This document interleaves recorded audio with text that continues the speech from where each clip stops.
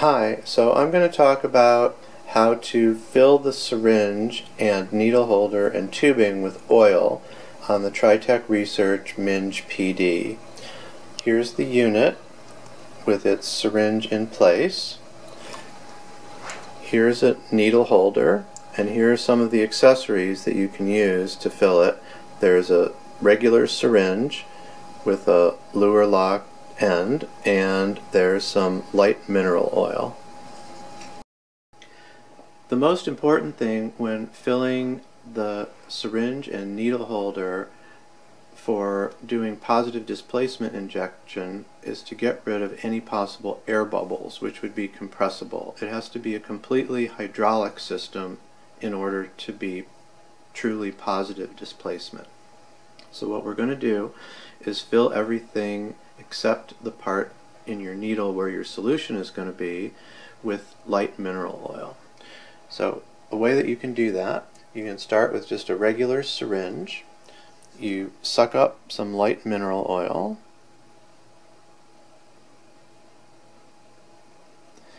and put this on the luer lock fitting of the syringe. And then what you can do is you can hold this more vertically so that the air bubbles come up and out through the system. So as I'm pushing the syringe, the oil is shooting through the tubing and pushing any air up into the needle holder, then the needle holder out into the little fill tube. So now there's some bubbles, and what we can do is direct those and any liquid back into the original oil supply until it's coming out bubble free. Okay, so now that we have the needle holder and the tubing full of oil, what we need to do is to transfer that to the actual injection syringe in a way that's bubble free. So we have the fill tube submerged in some injection oil, and then what we're going to do is we're going to siphon back through this tubing and into the other syringe. Alright, so here's the syringe on the injector, and it's very easy to remove. There's just a thumb screw right here that you take out, and then you just lift the syringe right out of its clip.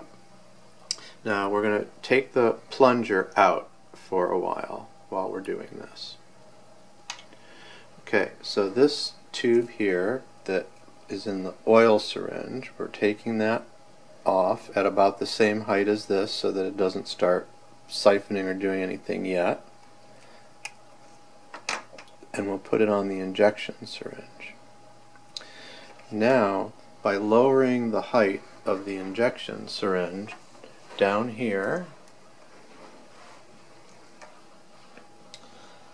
the oil is going to start siphoning down through the system until it fills the syringe, and as soon as you see the first drop come out and there's no bubbles anywhere, then you can put the plunger in, and then you've got a seal and the whole system is air free and filled with oil. Okay, there we go. It's all set.